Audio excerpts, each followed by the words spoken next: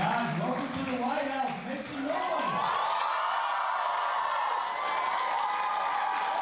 The First Lady has an initiative called Reach Higher. Yes, that's one I liked. Yes, the Reach Higher one. You went to the summit called Yes, I did. Beating the Odds. You know you were one of the first people with Down syndrome to be invited to this event. Yes.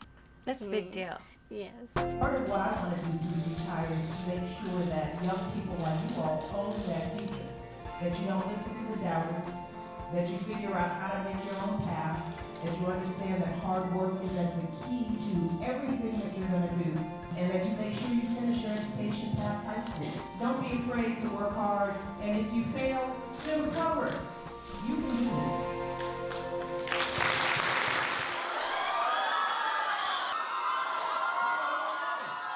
I'm like, oh my God, the President of the United States of America here, like on stage speaking.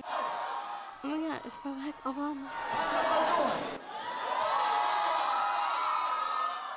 I followed him on Twitter.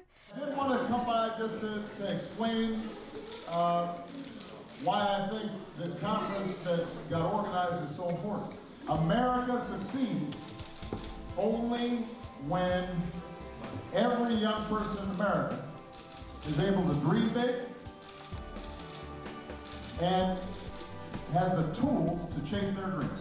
And if you worked hard, you can make it. There's nothing that's going to stop you. There are a lot of folks who have even less advantages than you do. And you've got to be willing to reach back and bring them along. All right? All right.